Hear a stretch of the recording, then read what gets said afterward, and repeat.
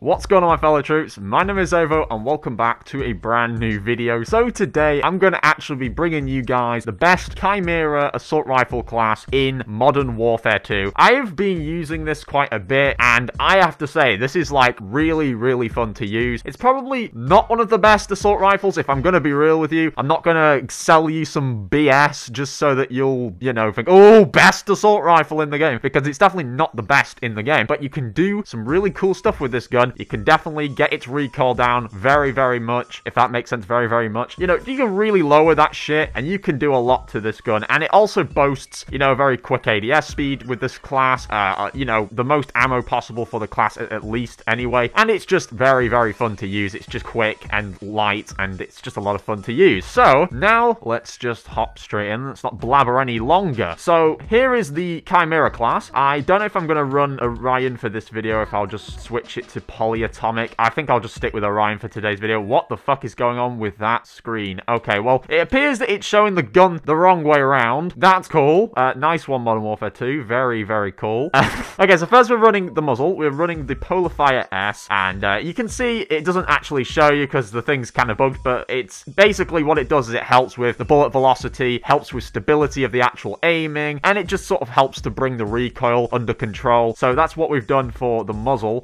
Then we're running the barrel. For the barrel, we've done the 10 SA Phoenix. Helps with damage range, bullet velocity, hip fire accuracy, and recoil control. This is a must on this class, considering, we're trying to prioritize recoil control quite a lot for this class. So that is definitely one of the main things you're going to need on. If you do not have this attachment on, it's going to have some issues. So you're definitely going to need to use that. Then we're running the 45 round mag. It's the most ammo possible for the gun, because the 30 rounds is what you have by default, and it's not very much. And 20 rounds, who the fuck's using that? So we want 45 round. That is the best we can really get on this class. And we're running the grip. For the rear grip, we're running the Bruin Flash Grip. It's just really useful for furthering the ADS speed and just helping with the sprint to fire speed as well, which is going to be useful in close combat, of course. And finally, we're running the TRX 56 stock. That is a must as well on this class. Helps with the recoil and stability. So now let's get into the tuning. For the stock, I've actually tuned it so it's a minus 2.45 towards ADS speed, and we've done a minus 0.70 towards aim walking speed. This is just going to help overall with mobility, because if you do notice with this class, when you stick on a bunch of recoil preferred attachments, it's going to start taking a hit to mobility and the handling. So that's why we're really trying to bring them back up. And here for the grip, the rear grip, to be more precise. The rear grip, we've actually done some tuning for that as well. So we've got a minus 0.71 towards ADS speed, and we have done a minus 0.19 towards the sprint to fire speed as well. So that's what we've done for the rear grip. For the muzzle, we've done a minus 0.77 towards the ADS speed, and we've done a plus 0.55 towards bullet velocity, because we also really want to make sure that this gun is having as much range as possible. We don't want the bullets falling off at medium range. We want it to fall off as far away as possible, so we can just really prioritize long range as well as medium and short range. And finally, for the barrel, we've tuned that, and we've got a minus 0.10 towards aim walking speed, and a minus 0.10 towards ADS speed as well, just to further improve that ADS speed and bring it down so it's quicker. And so yeah, that is the class. I am obviously, as you can see, running Orion for today's video, because it is sexy camo. So yeah, let's get to it, and I'll catch you in the gameplay. What the fuck is that microphone? What the fuck? Did you guys could hear that, right? Yeah, you can hear that. Okay, that is really bad. What? Who even is that? Is that Busy? It's Busy, yeah, okay. He's muted. That is fucking awful, dude. That was absolute AIDS. I don't know whose microphone is even capable of doing that. What did he put in his microphone? Did he spill, like, all of his orange juice on it or something? Like, I don't know, maybe he nutted in his own microphone. I'm just trying to think what actually makes that sound like that bad. That is completely unusable. I bet he can't even speak to people through the game chat, because it's just, like, overpowering his voice. Look at that recoil control! Hell yeah, baby. Hell yeah.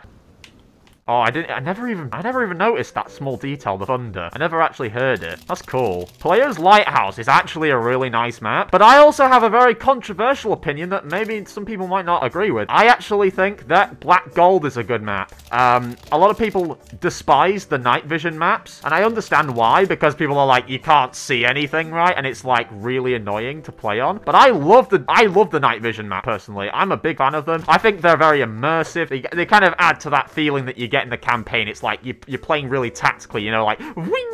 You know, you pull down the little night vision goggles, and it's like you've got your gun sideways, and you're just like clearing out a building. That's what it feels like. It really feels like an operation rather than just a multiplayer match. So I really like the night vision maps personally. I know a lot of people don't, but that's just my opinion. I think Black Gold and Player's Lighthouse are both very good maps, and I'm really looking forward to see the other map that they bring in and whatever other maps they might bring in as well, because, you know, I really want to see more night vision maps personally. I wasn't like, obviously in Modern Warfare 2019, it wasn't very often that you got night vision maps. It would have probably been on like, you know, infected modes or other stuff like that. But personally, I loved whenever I did get like Azure Cave on night vision, or if I got it on like, what was the other one? I can't even remember the name of it. It was that weird one that was, I think it's based in the UK, and it's the one with that area that I did, you know, infected glitch spots for, I think, where you could get up onto a top building. I can't even remember, but you know, you probably know which one I'm on about. One of my favorite maps though in 2019 was probably Rust, just because it's just, I don't know why, there's something so nice about that map, like the fact that it's sunny, you've got the cool, you know, tower in the middle which you can climb up, and then there's like just the layout of it. It's so cool. I want to see Rust return in this game. If Rust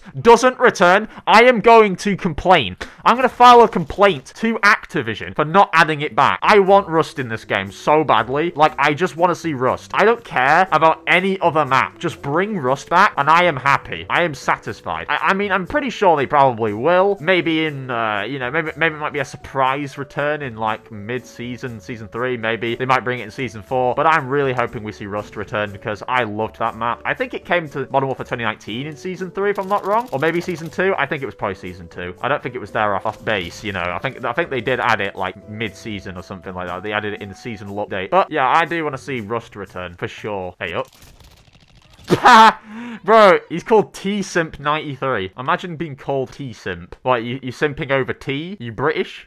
British? But does T stand for terrific? You're a terrific simp? I don't know any simps that are terrific. Or terrible. Maybe that's what it is. Terrible simp. He's down bad terribly. Oh my god! How did I win that gunfight, bro? I should have died there. I was jumping up and down like an absolute lunatic, just trying to spray my gun and reload it, and he still lost the gunfight. That is some terrible play on that man's behalf. Holy shit. Oh god.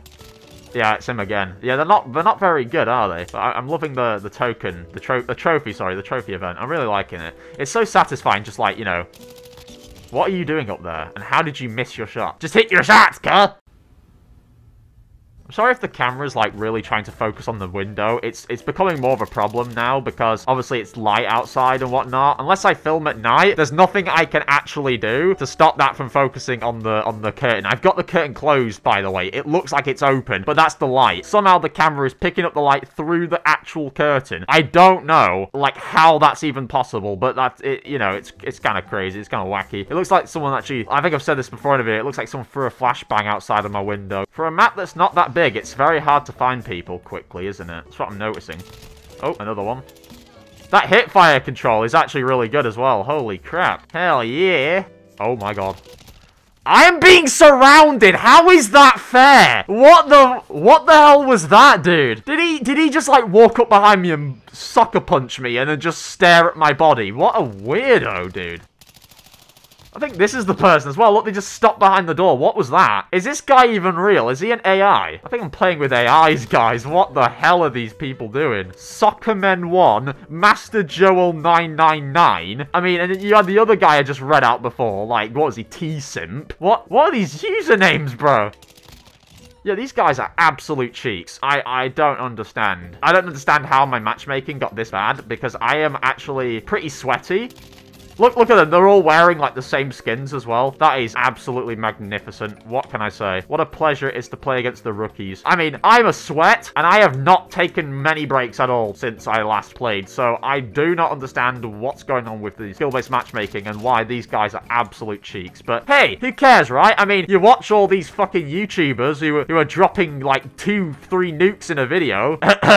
Korean Savage. And you can clearly see that their gameplay is reverse boosted. Like, I'm not trying to be that guy to call people out. I mean, it doesn't really matter. They wouldn't see this video anyway. I mean, if they do, sorry, I have no hatred towards you, Korean Savage. I'm sure you're very good at card. No reverse boosting at all. And it's not... The thing is, I keep saying him as an example because he's the other one that actually comes to mind. But I'm pretty sure a lot of these YouTubers are reverse boosting. Like, a lot of them. You know those cliche class setup YouTubers who are like, every video's got asterisks in the title? No recoil, epic class, must watch, and they've got, like, that Allier thumbnail reactions on them. I mean, that's pretty much me with most of my videos, with the Allier-looking reactions on the thumbnails. But I've kind of just accepted that if you want to get in on the views, you just have to kind of do what everyone else is doing. It's just something you have to accept at this point. But in terms of the class setups, I don't put my face in the thumbnail, and I don't overpower it with all these asterisks and bold text and, you know, all that sort of shit. I don't do that. I just think that's kind of ridiculous. But hey, I mean, I don't reverse boost at least. I played an authentic match there. We got 21 kills to 8 deaths. That is really good. You know, I mean, I wish it was more than that, but it's Player's Lighthouse. It's not Shipment 24/7, so I could have played Shipment, but I just chose not to, because it creates too much repetition with the content. I want to bring different content to look at, different maps, and I also wish I could bring you good lighting, but unfortunately, we just have what we have. So I mean, it looks a bit bad right now. It literally looks like I've got a flashbang outside my room. I don't know what to say, but that was good. Anyway, so you guys check out the class. Let me know, you know, what you think of the class down below, and yeah, but that is really all I have to say. So thank you everyone for watching, and I'll catch you all in the next one. Bye, guys.